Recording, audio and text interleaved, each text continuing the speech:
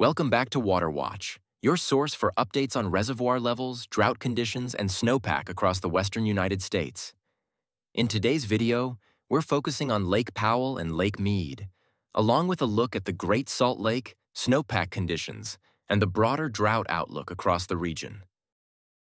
Let's start with Lake Mead, the largest reservoir in the country and a key water source for millions across the Southwest. Lake Mead's elevation is currently at 1,065 feet, which is 163 feet below full pool and sitting at 35% of capacity. Since reaching its high for the current water year, the lake has dropped 3 feet. Whether this decline continues will largely depend on future water releases from Lake Powell.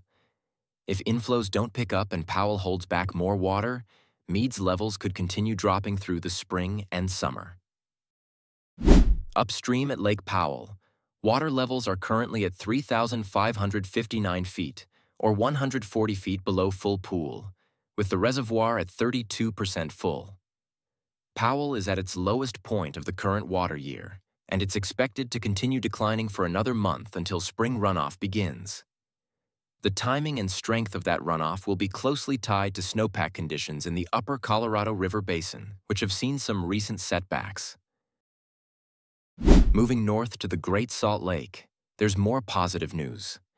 The south arm is currently at 4,193.5 feet, and the north arm sits at 4,192.6 feet. Both arms have been steadily rising since December, thanks to a stretch of active weather and above-average precipitation. With runoff season approaching and solid snowpack numbers in the region, the lake is in a much better place than it was this time last year. Now let's take a look at the drought conditions across the western U.S. Much of the Southwest remains in moderate to extreme drought, with the region around Lake Mead and southwestern Arizona still in exceptional drought, the most severe level. Most of Utah remains abnormally dry or in moderate drought, while Northern California, Oregon, Idaho, and Colorado are largely drought-free. Washington has developed an area of moderate drought, but recent precipitation should help bring conditions closer to normal in the coming weeks. Turning to snowpack, which will play a critical role in determining how much water flows into these reservoirs in the months ahead.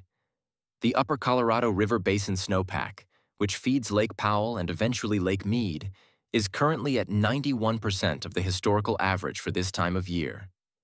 Just over a week ago, it was at 97%. But record-setting warmth in late March caused rapid melting. The lower Colorado River snowpack is faring worse, sitting at just 61% of normal, which likely means reduced runoff from that region. The Great Salt Lake Basin snowpack, however, is in better shape at 107% of average, which bodes well for continued gains in lake levels.